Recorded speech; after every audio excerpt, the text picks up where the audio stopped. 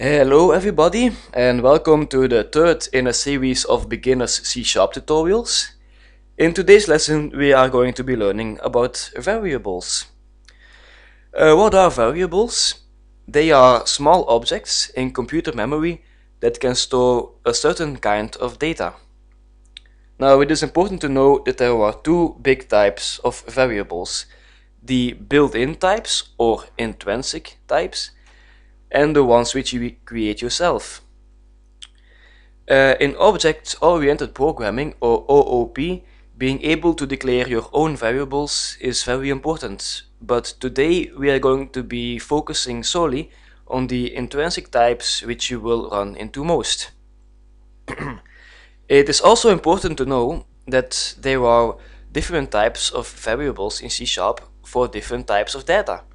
For example, you'll want to store numerical values into integers or doubles, and you'll want to store text data into strings. So I'll write down a few examples. So first we have the char variable. So first to declare a variable, you first have to type in its type, and then we type in a name.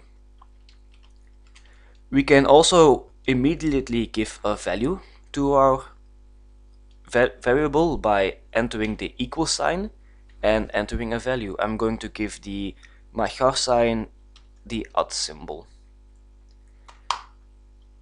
Next up we have the boolean.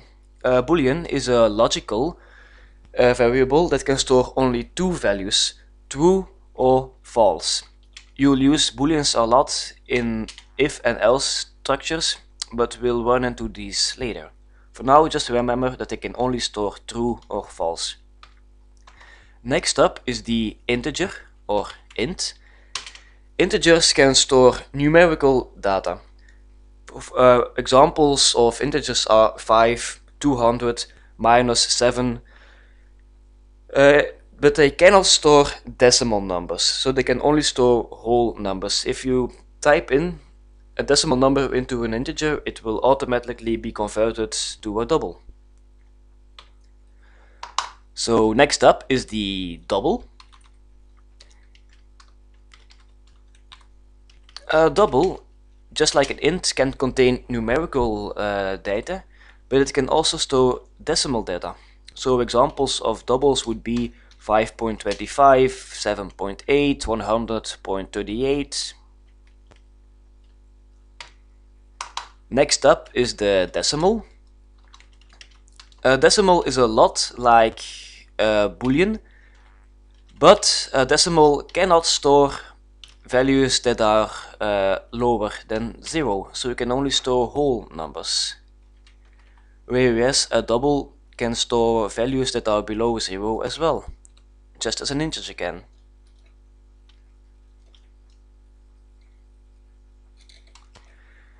Next up we have the string variable.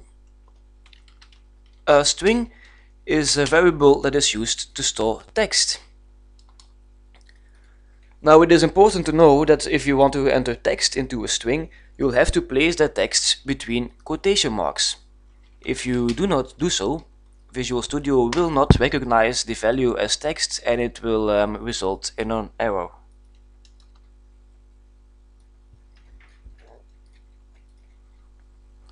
So those are the most important types of variables for now. Next up I will demonstrate a small program that will demonstrate why variables are so important.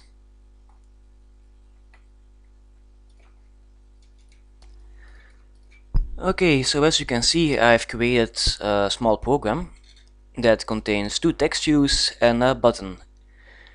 When I click a button, I want this label to display the text: welcome, my username, your employee number is my username. So I'll type in my name, Mike, employee number is 007, and when I press the click me button, you'll see that the text "Hello Mike, your employee number is 007" has been displayed.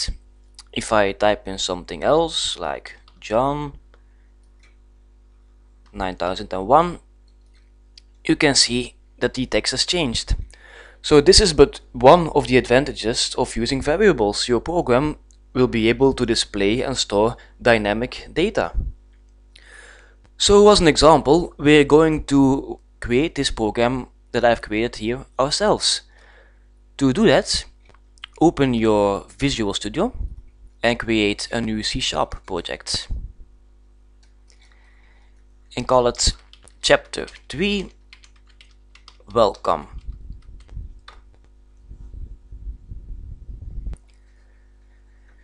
Now, if you are unsure how to design and code in Visual Studio, please refer back to the Chapter 2 lessons. You will learn all you need to know about designing forms for beginners there. So right now, design your form, give it a rectangular shape, give it a button, 2 text views,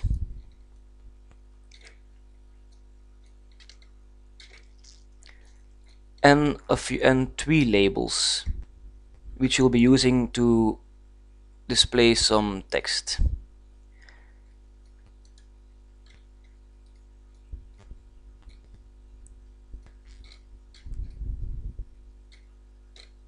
So go ahead, design your form until it looks like a bit decent. There, that's good enough. Now select your labels and change their text values to employee name and employee number.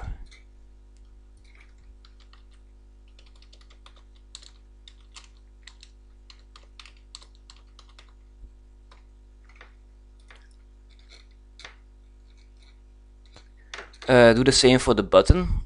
Change its text value to click me. And next we're going to name these widgets. So select your text view, navigate up to its name value, and give it a name txt emp name. Do the same for the text view below it. Change its name to txt emp number. Same goes for the button. Its name will be changed to btn click me. Last but not least, select label 3, navigate to its visible property and set it to false, which, as you recall, is a Boolean value. So next we're going to add some functionality, because if we run our program now and we click our button, nothing will happen.